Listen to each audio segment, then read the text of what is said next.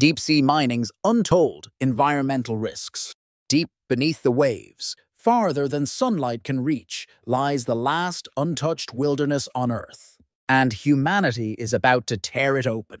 Imagine drilling into the Amazon rainforest, but a mile underwater.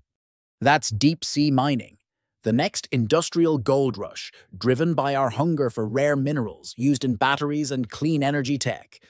Down here are alien ecosystems, glowing worms, giant tube creatures, fragile life forms that depend not on sunlight, but on chemical energy rising from the Earth itself. Many of these species exist nowhere else in the universe.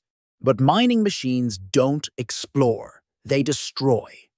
They rip up ancient seafloor habitats, kicking up sediment plumes that travel for miles, choking filter feeders and suffocating entire ecosystems. And the noise?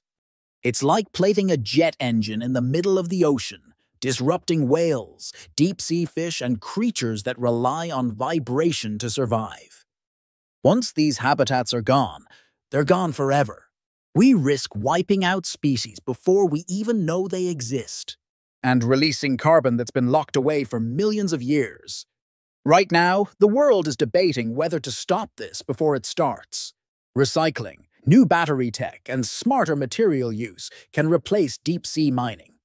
But only if we act.